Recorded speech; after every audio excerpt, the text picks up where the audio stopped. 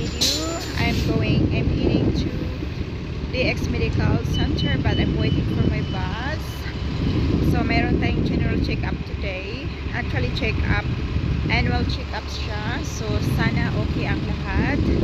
So, ayan, tara na. So, medyo makulimlim today. Naghintay tayo ng bus. Nag-video muna tayo. So, makulimlim siya. So, ayan. Tingnan yung attire ko. Papunta ng, makulimlim siya. Maginaw talaga siya. Pero, yung attire natin, ay, tingnan mo naman. Nakadress ako. Parang bontes. Actually, itong damit ko ay damit ng amo ko way back in Hong Kong. So, matagal na talaga siya. So, over decade na siya. Pero gusto ko siya. Actually, yan siya. Yan. Pero nag-sweater lang ako kasi malamig. Actually, nalamigan na yung paa ko. So, ayan. See you later.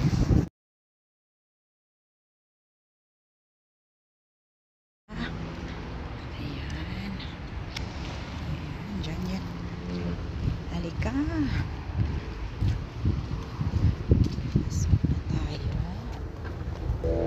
Not accept yung walk-ins. Okay. Pasok na tayo.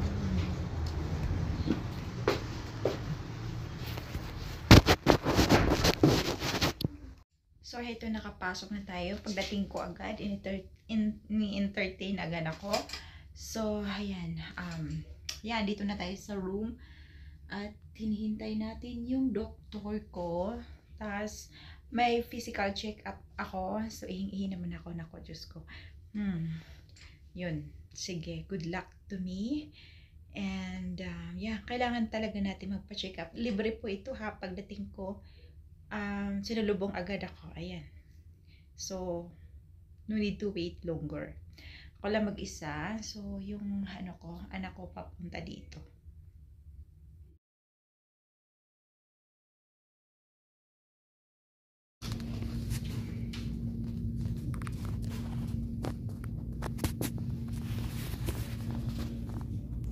Alam niyo, 2 hours na ako naghihintay dito. So, 3, 4, 5, 6. 2 hours na ako naghihintay dito. Wala pang hindi pa ako tinatawag. Diba? Yun yung people dito na naghihintay. So, panis na yung beauty natin. Wala na yung lipstick ko. Hindi pa ako nagdala ng hindi pa ako nagdala ng tubig. Uhaw na ako. Ayan, naghihintay tayo. Ganyan talaga. So, yun ang medical check-up ko. Sana very soon matatawag na. Kasi, yung kasi pinuntahan ko nung una, close sila. So, pumunta ako dito para laboratory check-up. Yan. So, ayan. No, bawal pala. Ayan. Bawal yung camera. Sige na. So, guys, kakatapos ko lang na medical check-up. Kakatapos ko lang na blood works ko dito. Blood works, urine. Wala na tayong lipstick kasi 2 hours tayo naghihintay dito. 3 hours equivalent. So, gutom na ako. So, ayan, uuwi na tayo. At mahanap tayo ng pagkain muna dito. Ayun. So, ayan, why not magpa-check up, diba? Libre naman.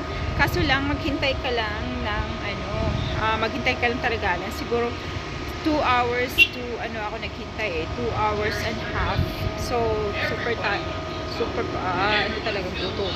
Kaya, ayan. So, mayroon tayong ECG. So, chine-check up yung heart ko kung nagpa-function well pa ba. May ganun. So, ayan. So, ngayon, ayan, maraming wire na nilagay dito sa dibdib natin. So, nagkubad tayo. May ganun. So, yan. Why not, diba? Kailangan natin talagang magpa-check up lalo-lalo na tayo mga babae. Libre naman dito sa Canada. So, yun yung kagandahan. Kaya, why not grabbing the opportunity? So, yes. Maganda talaga magpa-check up para malalaman natin kung nagpa-function pa ba mga everything natin sa puso natin at sa lahat ng system natin. Okay, ngayon ay hihiling tayo sa kainan. May nakita kong restaurant dito. So, puntahan ko para naman makabili tayo ng something. So, hindi na ako tutuloy pumunta sa restaurant. Nagluto na lang daw si husband. So, tatawag na lang ako ng cab. At least sa wakas, tapos na yun. Malalaman natin resulta. So, tingnan natin kung anong resulta. Kasi, tatawagan ako ng doctor. If there's something wrong, I'll keep you updated.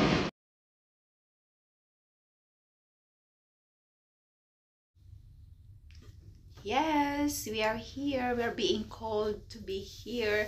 May ibabasahin yun sa akin yung ng reading ng ECG sa heart ko kung ano na ang resulta. So let's see, sana okay lang, walang problema. So wait, sana walang problema. So sinama ko to siya, tinawagan kasi ako na pumunta dito. I hope and I pray na okay ang lahat. Well, I'll keep you updated. So yeah, that is annual check up. Pero this time, ni-schedule nila akong ECG. So, yeah, I'm done with it. So, tinawagan ako na reading ng ECG report ko. Hopefully, it's all good. See you guys. FaceTime! We're waiting for the doctor. You see that? With the DHL. No, DHL. So, tingnan natin kung anong sasabihin ng doctor. Sana okay lang lahat. So, kakaano lang namin. Kakababala namin sa bus. At, ayun na nga, sabi ng doktor sa akin, same as usual since I was a kid. Ayan. Kulang yung iron natin. So, bumili ako ng vitamins na piniprescribe ng doktor. So, good for 3 months. Kailangan ko siya i-take ng for 3 months para, at nag-i-entra din naman ako. Pero kulang din yung iron ko kasi siguro kulang ng vegetables. Pero, hilig naman ako kumain ng vegetables. O, diba?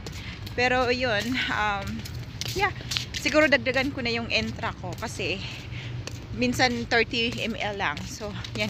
At least may din tayo.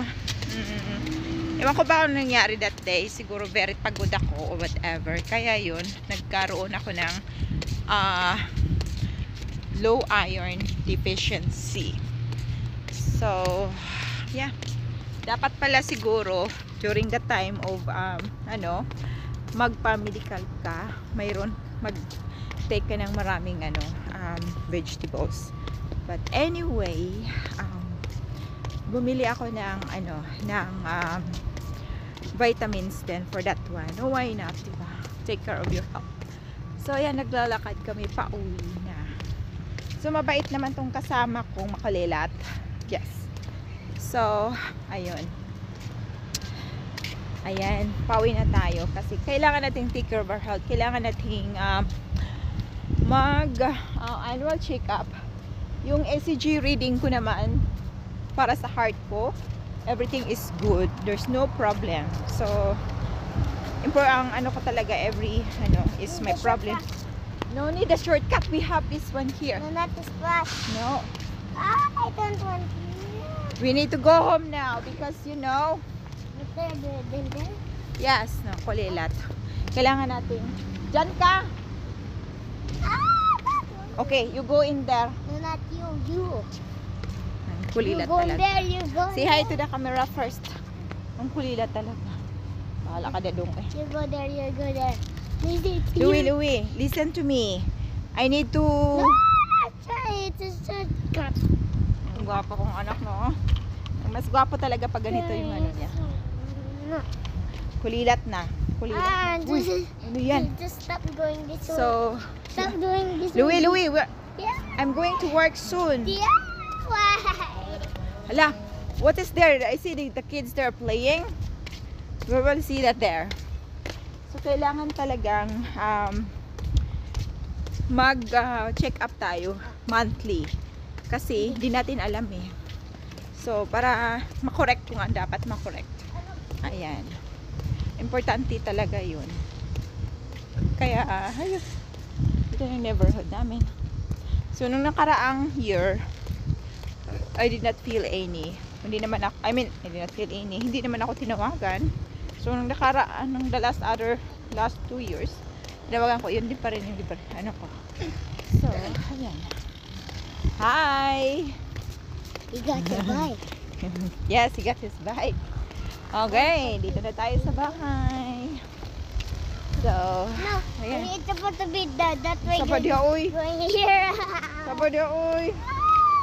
Sus Nemo. Don't go to shortcut, I said. Ayan. O, shala. Bye for now. So, check up po tayo lagi. Every year. Okay? Para healthy tayo. Sige. Kasi kailangan natin yan. Kailangan nating magpa-check up lagi. Bye-bye.